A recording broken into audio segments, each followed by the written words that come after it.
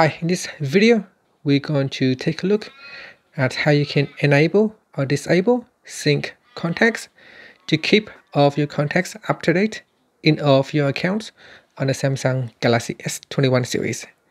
Now first, tap on the home button to go back to the home screen, then swipe up to go into app screen and tap on contacts.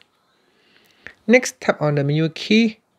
From the pop-out, tap on manage contacts. Then tap on sync contacts. In here, it will show you a list of all the accounts available on your device. So in here, turn on or turn off any of the accounts that you would like to sync. And at the bottom, tap on the sync button.